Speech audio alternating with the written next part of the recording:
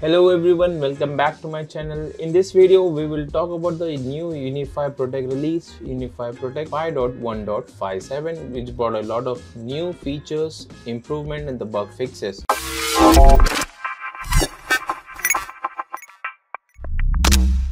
So as of now on the screen, you see I have a UniFi Protect running on version 5.1.57, and here is the release note. So under the release note, if you check the overview, it will show you the improvements and the bug fixes. So they have introduced the case manager, sensor manager, NFC, fingerprint support for the G4 Doorbell Pro, loitering detection for some cameras, and the improvement and the bug fixes.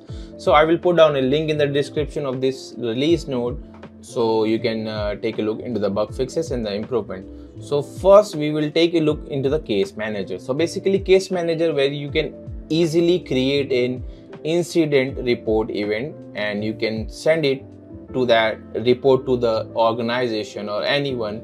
It will be you can add a node on it, write a note on it, how events occur and what was the thing done in that events. So you can create a PDF file of that. So right now under the case manager, I have two events case created here. So you can check for the case. It is for one of my UniFi Protect cameras. Let me refresh the screen so you can see the image of that. Okay, so now you can see the two events I have reported on that case manager.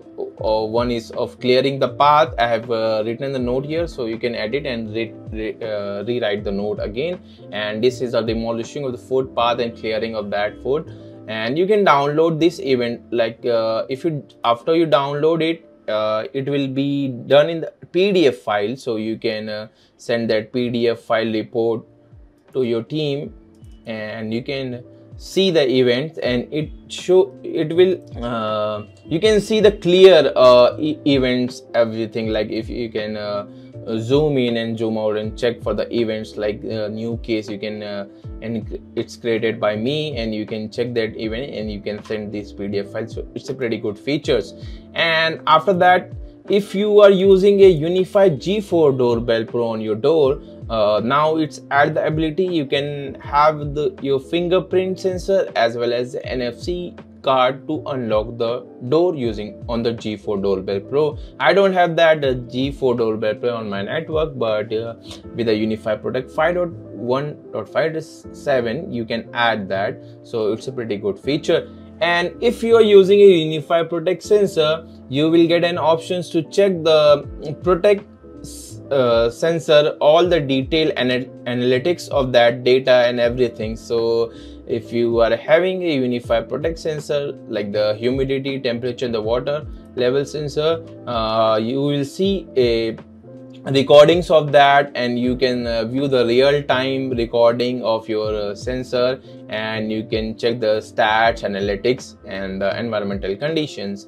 And after that, they have added a features called false AI detections. It's like AI false positive, which improves the AI false detection, and it reports the event to the UI. So if you go to the detections, and if you look into each of the detections, you will see the flag options. If you want to add this event as a flag, you can just click on that flag, and you will see a new option added here as a flag. So you can view on each flag section, so it will be easy for you to check the flag section for which event you have set as a flag. So it's very easy feature. And if you go to the settings and system and enter the advanced, you will see the options called report false detection. So it will improve the accuracy of feature detection function, and the user can provide feedback on that.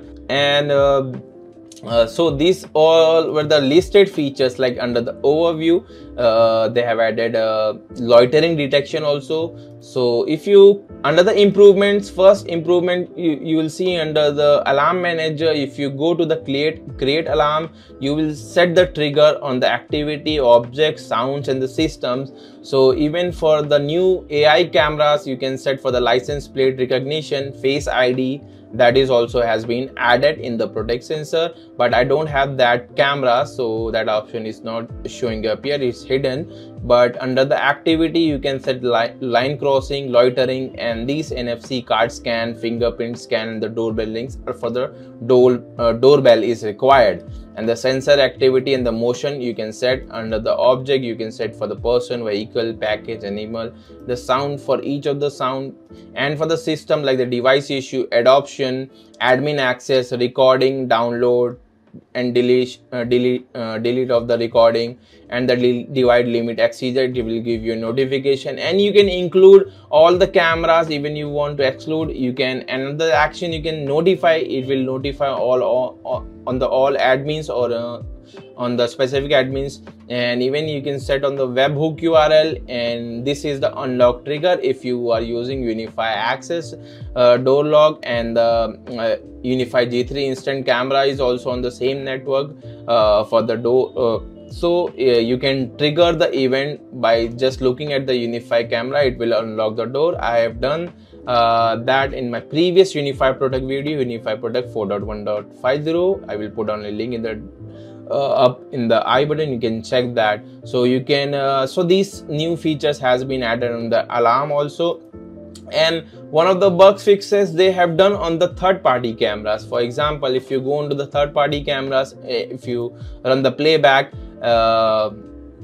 here, so if you change the playback speed on the previous version, the playback speed was not working. So right now you can change the playback speed. For example, I will scroll down back and I will change the playback speed to 8x. So you can see the playbacks here speed. It is working. On the previous version it was not working on the third-party cameras, but it has been improved for the third-party cameras. So playback has been improved.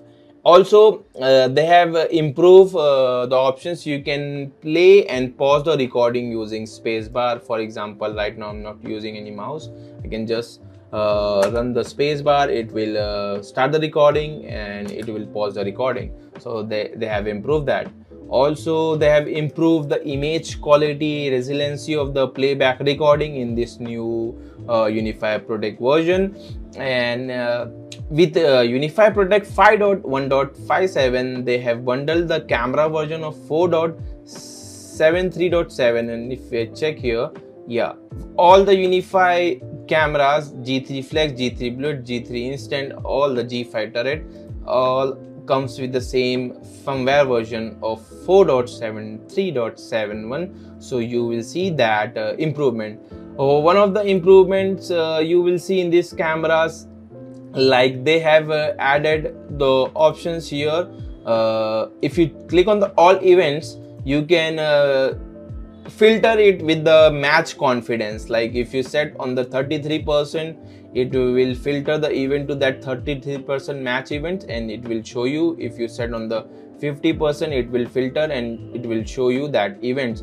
So for example, I can check for like event like 17 minutes ago, this is the event, and here you can set the detection as a confidence level. So it will show you the detection according to the confidence level, and from here also you can add it here to the case. For example, that the vehicle is moving or anything, you can add a case it from here. So they have improved all those features and the bug fixes in this UniFi Protect version 5.1.57. So I think that's it for the today's video. I hope you will like this video, and if you are new to my channel, please make sure to subscribe to my channel. Thanks for watching. See you in the next video. Bye.